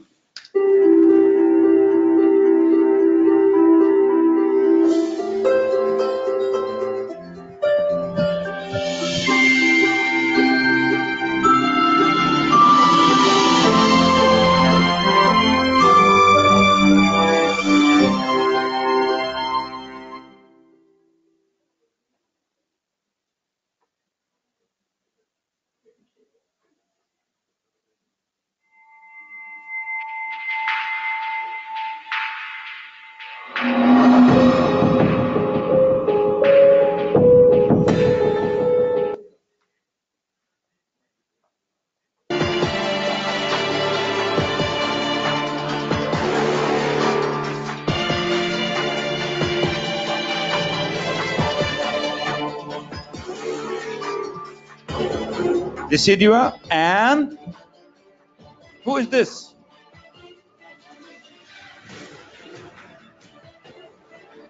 Yes.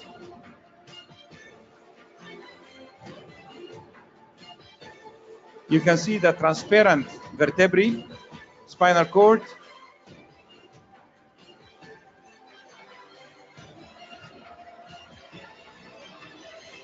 This is the miracle of life. Still budding limbs. transparent skull. You can see the brain material behind the skull. Open eyes, ears, fingers. And that's the transparent vertebrae.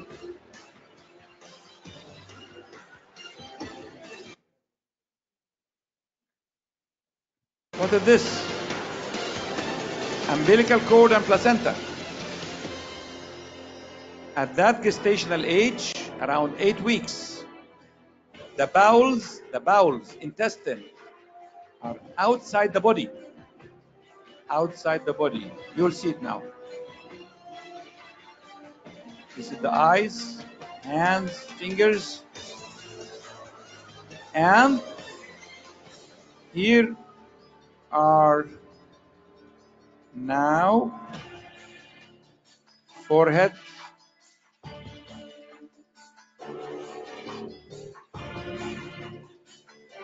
so as I said, embryologically, the bowels are outside the body, and then rotation into the abdominal cavity happen later.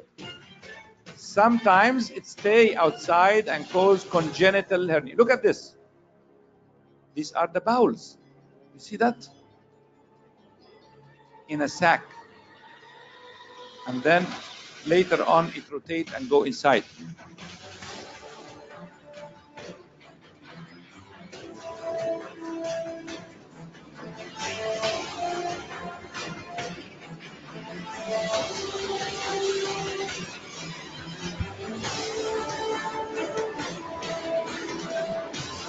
And it's quite obvious the genitalia of the baby. It's a baby male.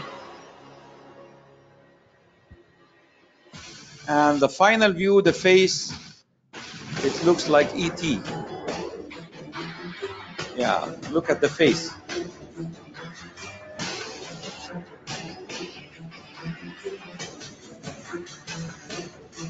I see many of you are taking photos for the video. So I always say in my lecture, if you want to take a photo, you have to pay. If you want to take a photo, you have to invite me for Starbucks, me and you alone. But for the gentlemen, for free. They don't have to pay. The last one is another, there is one video. Why you disconnect?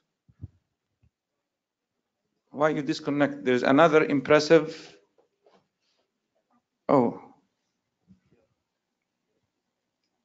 Okay, this one is another, look at this, a bigger baby.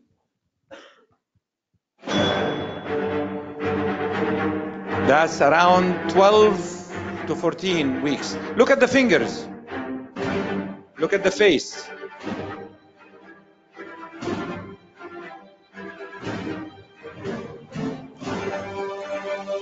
This is an older embryo than the previous one. You can see the umbilical cord, the elbow, the shoulder, the fingers, 1, 2, 3, 4, 5.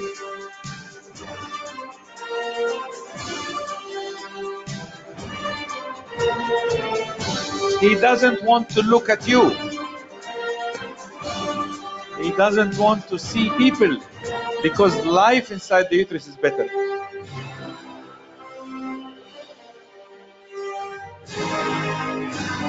This is the miracle of life. Could be future research to diagnose and treat fetal congenital anomalies. I think if I keep showing you things, I will not finish. I have a lot of material. Yes, ask me.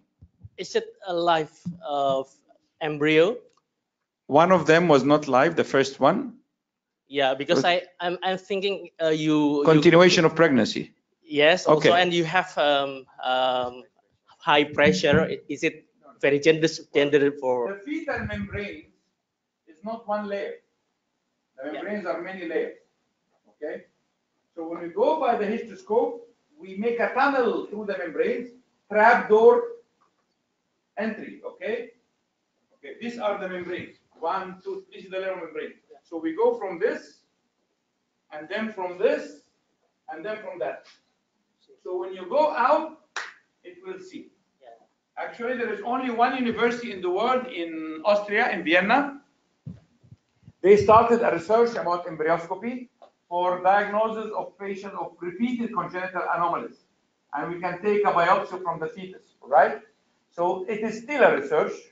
We cannot guarantee that it will have a future or not, but we have to try now. Up till now, the few cases we have done on living fetus, they continued until full term. Okay, there was no interruption of pregnancy. But we have to do it under anesthesia, right? We should be very much relaxed, and we give tocolytics. And recently now in Austria, they're using amnion glue. It's amnion. So after they put some substance which make the amnion glue. And you know that the amnion is dynamic, it secretes back. Okay? So should we say yes? Your name is? I think this is the last question because we are very lack of time. Yeah, thank you. I have to fly tonight to Jakarta, and they promised that we will go after the work to eat bebek and. My name is Riril from Bethesda Hospital. Would you kindly show us how the appearance of contour of normal endometrium and then the hyperplasia or maybe the malignancy? Okay, I will answer the question in detail because I have a lecture called Atlas of Hysteroscopy. It shows the normal, the hyperplastic, the secretory, and even the tuberculosis. In the musical introduction, when I showed the panoramic view, this is the normal cavity. You are not here? Stop. Okay, this is the normal cavity. In the normal cavity, either we have a pinkish lining or some yellowish dots. These yellowish dots are the secretory glands, endometrial glands. So the more we come to secretory endometrium, this gland becomes more prominent. So we have a lot of yellowish spots inside. Okay. The hyperplastic is the same like the case with the big polyp with RBCs. Endometrium is wavy and increase in thickness will increase congestion. The malignancy is unmistakable. You see it even if you're not expert. You see this is a malignancy. It's very, but malignancy either it's a polyp, malignant polyp, or diffuse adenocarcinoma. Okay. Tuberculosis also has the view. So this is a long lecture to show different views, but what I can assure you, if you go to YouTube, Osama Shawki and hyperplasia, secretory, tuberculosis, you have all the views. There are 3,000 videos. Study them, and I'm open for any communication with you. If you send me on the messenger, or my email is very easy. You have seen my name, Osama Shawki. One word, Osama Shawki, one word, @yahoo.com. If you are confused with the spelling of my name, there is easy email. Look at my eyes. I love hysteroscopy. Okay. I love hysteroscopy @yahoo.com. You will find me answering. I have 2 million followers up till now. I try to answer as much as possible quickly. And if I'm coming back in August, I'm now also discussing with some doctors in Bali. I did in many countries. You should be happy what I'm doing. This is good for your country. I did with many countries something called Histeroscopy Carnival Festival. So we did in India, Agra Histeroscopy Carnival. It's a kind of tourist development. So we put the pictures of Bali and the beaches and some hysteroscopy view. Visit Bali, swim into the uterus, and enjoy diving hysteroscopy, okay?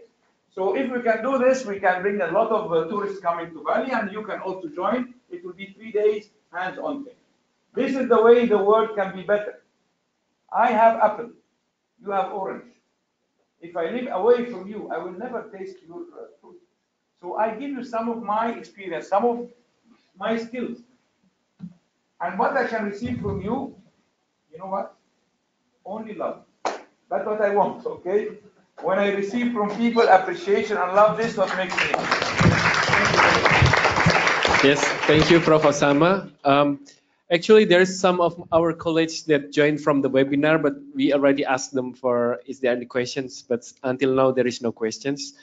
And thank you for our sponsors. There is a sponsor from Interbat that make this special lectures happen with collaboration with POGI Jogja and also Department of Obstetric and Gynecology, Faculty of Medicine, Public Health and Nursing, Gajah Mada University. And before, I think for this session is finished, but it's not finished yet actually. There is some presentation from our sponsors, Interbad. So please, and give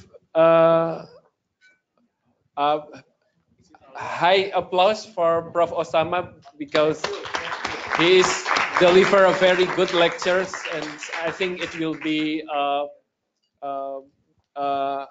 improve our knowledge and also our mindset about gynecology. Life, not gynecology. Life. Okay, about life. Thank you. Mohon maaf apabila ada kesalahan yang baik yang saya sampaikan secara sengaja maupun tidak. Terima kasih sudah bergabung di sini, tapi jangan pergi dulu karena masih ada pesan dari sponsor kami yang mungkin tidak akan terlalu lama. Terima kasih. Wassalamualaikum warahmatullahi wabarakatuh. Waalaikumsalam warahmatullahi wabarakatuh. Thank you so much, Professor Osama and Dr. Adi. So we move to the next sessions. This is the product presentations from PT Interbad by Dr. Intan Dianasari.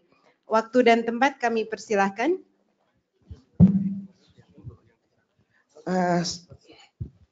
Slide-nya belum nampak di depan.